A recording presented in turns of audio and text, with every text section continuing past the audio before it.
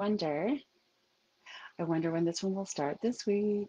I wonder if it will have audio. I wonder if it'll sound decent. I am so excited. I'm really, really excited to talk to you today about how you are pivoting, how you are landing, and I'm really excited because I think the audio might be working. If you happen upon here, please let me know. Maybe you can hear me. Um, One of the most amazing things I think that has come out of the pandemic situation, people quarantining, people sheltering in place, um, nothing, nothing is like it was 3 months ago as far as business is concerned. I mean, there's a lot of personal stuff that has been shaken up. Here in Utah, literally, we were shaken up a little bit. Thank goodness that's handled. Seems to have stopped. The earth seems to have calmed itself. But there are so many things that have changed, or at least had the opportunity to change since the first part of March. And the more I get a chance to talk to people about it, the more I examine my own business, my own clientele, my own community and tribe, the more I'm really, really optimistic for the things that are happening. Everywhere from the way people offer what they offer, from what they're choosing to offer, working with people on some of the networking events, and trying to decide if it's ready to go back yet, ready not to, and how do we structure it better so when we do get to go back in person, it's amazing. Um, I'm really optimistic about the opportunity to do things differently, to choose different path and to do things better for you, right? Like this is an opportunity to say, hey, this isn't, I don't get to do this the way I used to. Is it still the way I want to do it? So as you are pivoting, I know I've joked with some of my clients, you get pivoting so much, you go around a complete 360 and you're like, I've been here before. I recognize that tree. Now I just feel like I'm going around in circles. Hey, Christy, nice to have you here. So I think that there's such an opportunity to say, okay, if I'm shifting to the left or to the right, if I'm completely revamping how I do business, why not really make this a fabulous opportunity to do it the way you want to? Um, I think sometimes, in the best of times, we can get really distracted. We say, this is our focus and this is what we want to create. But oh, look at the kitty. Oh, look at the jingly keys. Oh, look what's happening over here. This new technology, this new opportunity. I spoke with one woman um, who was creating this magnificent business and supporting women. And through all of this, she realized that some of it, because everybody gets a shelter in place and because travel is not, we don't get to see each other in person, we don't get to travel to events, the way she is doing business is dramatically different. But what she has realized is that it's actually going to be better because with all these other distractions removed, she can really focus on her mission and creating the movement that she really ultimately was headed to anyway before she got steered off and following everything. Hello, Diane. Good afternoon to you. So, talking to some of these people, there was another woman I met or I was speaking with who lives back east who had these 10 tasks that she had been doing for the last like year and a half. She was a virtual assistant. And as she lost some of these clients because like, we're going to pull back in, we're kind of closing up shop a little bit. We're just being really careful about our funds, which is totally normal, totally expected. And as we talked through it a little bit, she realized that this was actually not a bad thing because a lot of those clients weren't her people and they were asking her to do things that she didn't love to do. And I'm like, oh my gosh, this is the perfect time to restructure and do something amazing. Hey, Kathleen, it's nice to see you.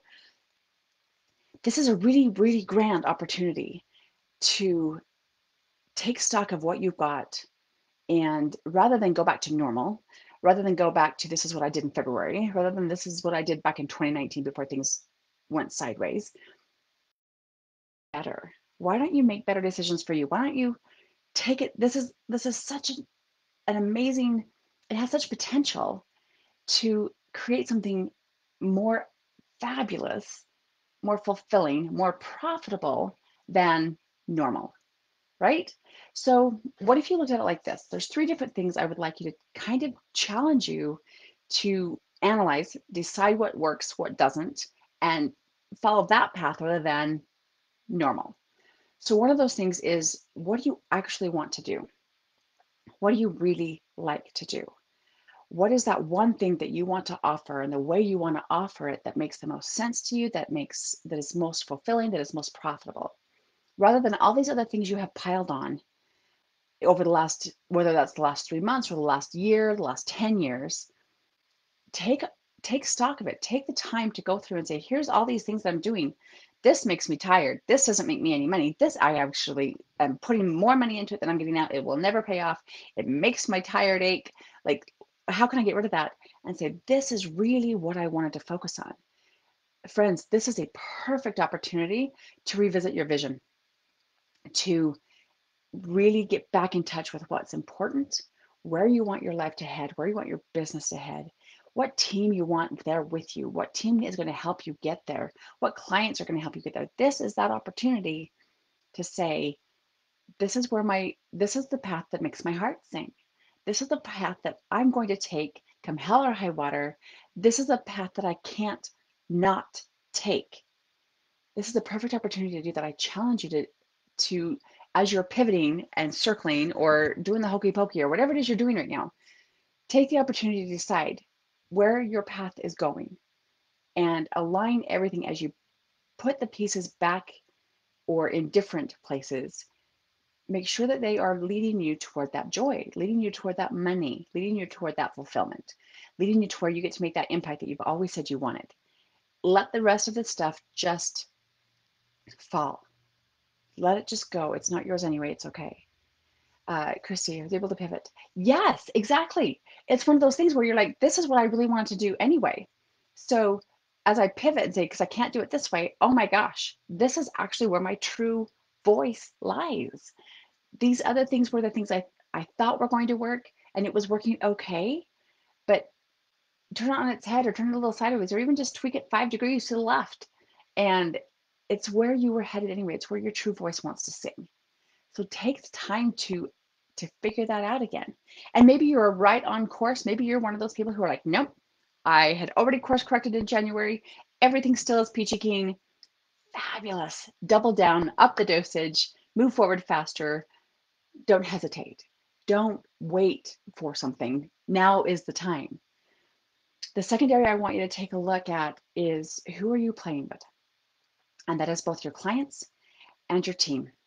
And by team, we've talked about this before. Sometimes that's employees, sometimes that's vendors, sometimes that's joint venture partners, sometimes that's, I mean, whoever it is that gets to carry your brand on their shoulders on any level is part of your team. Are they the ones you still want to play with? Are they still aligned with you? Are their values still aligned with you? Are their goals still aligned with yours? Are they still 100% on board with what you're creating? Especially if in the challenge number one, where you get to reanalyze where you're headed, you may find that some of your team doesn't want to play that way. And that's okay. They get to do that same thing for themselves. This is not the time to just keep same old, same old. This is this, non-chosen. We didn't choose this. We didn't decide to take 3 months to hunker down and shelter in place and try to decide what to do. But make the most of it.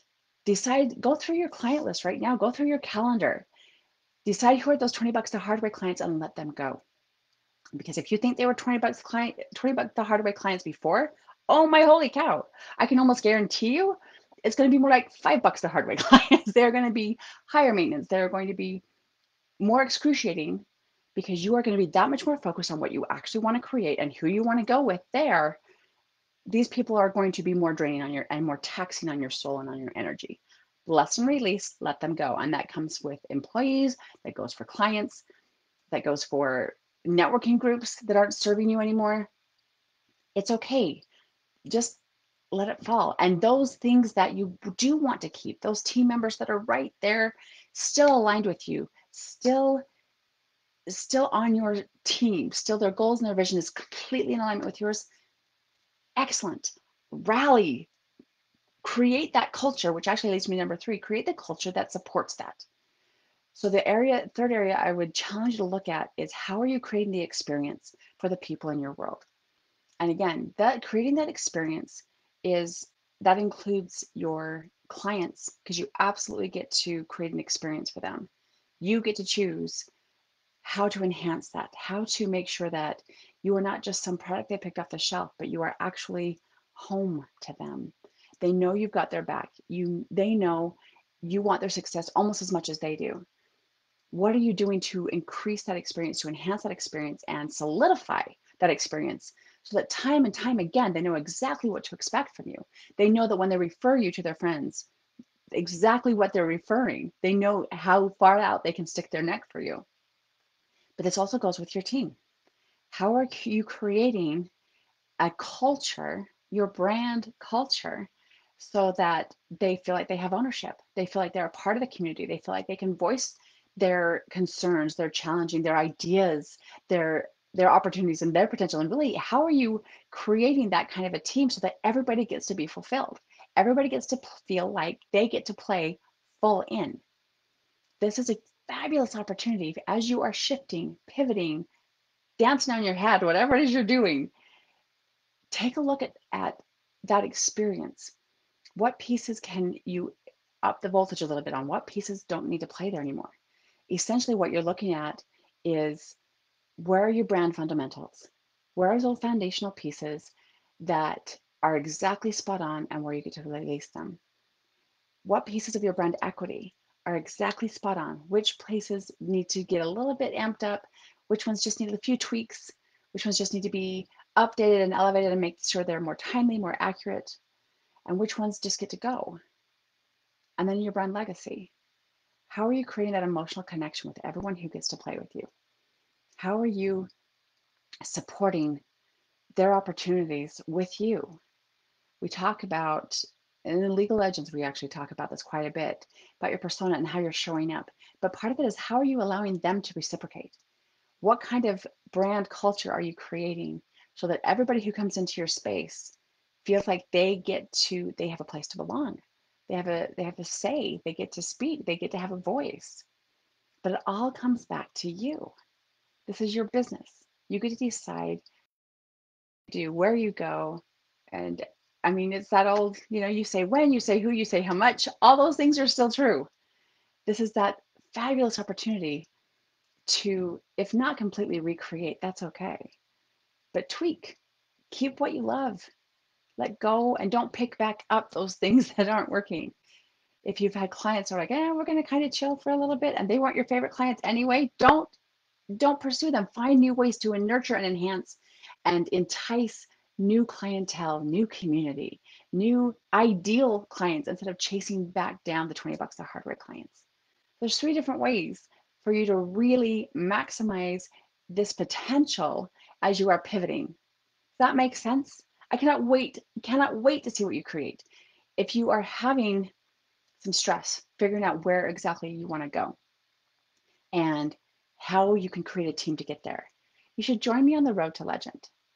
I will put the link in the comments, but it's really an amazing 5-day experience of getting your head around what your next steps could be and dreaming big, and then even dreaming bigger than that.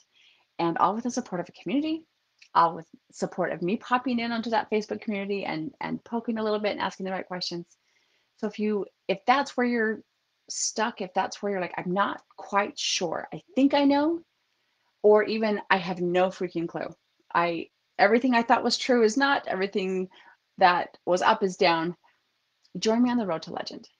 It is a clarifying, fabulous, fulfilling experience. I cannot wait to see you there. And until I get to actually see you in person and give you a big old squeeze and a high five, rock on.